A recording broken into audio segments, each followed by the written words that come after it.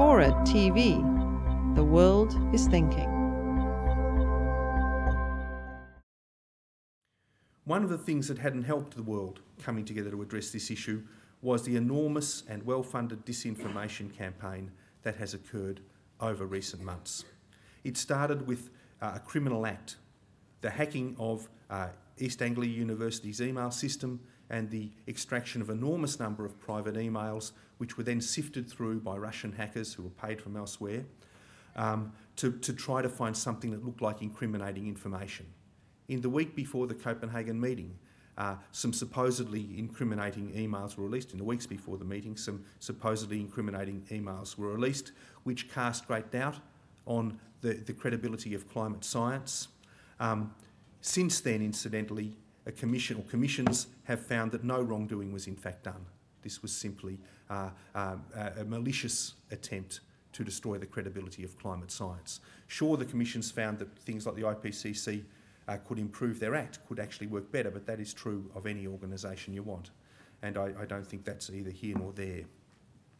Following the East Anglia email hacking, a bombshell was dropped in January, and that bombshell concerned the rate of melt of Himalayan glaciers as projected by the IPCC. Now, I'm on the board of WWF International, and I know that the error arose with WWF. The actual figures are that the Himalayan glaciers will melt away by 2350, as I understand it. That's what the projections are.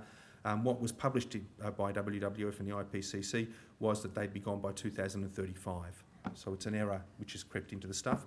In a 3,000-page report, a single error of that kind is not a bad hit rate. But this was again projected widely in the media as casting doubt on all climate science. Yeah?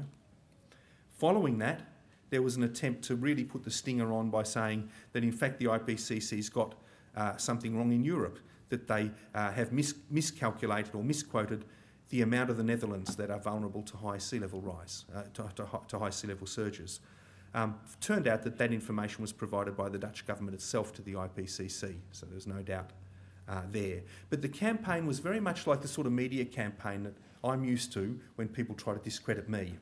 And the way that works is usually on a Friday, they'll run a front page story saying what a ratbag I am, you know, front page. And people, well, that's all right, interesting, someone's being a bit, a bit corrupt or a bit rotten. And then on the Saturday, they'll run a page 3 story, usually a much longer story, listing everything you're supposed to have done and all the reasons why you're a ratbag. And then on the Monday, they'll put a little stinger in, a little reminder, just to remind people what a buggy, what a rotten person you are, you know. And that's very much like this campaign, you know. You have the release while the world's looking, just before Copenhagen, to announce your story. Then in January, while people have got a bit of time to absorb it all, you put in a bit more of the detail, stuff about the Himalayan glaciers, and then the little stinger, just to remind them that the IPCC is not to be trusted.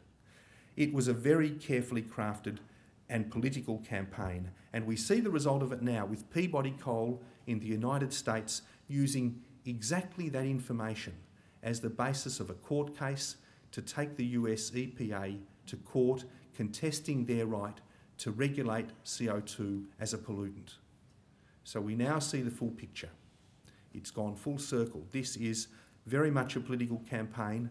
There is no serious impact, in my view, on the credibility of climate science, but it has had big political consequences, particularly as it was unleashed at a time when the world was trying to come together to address this problem.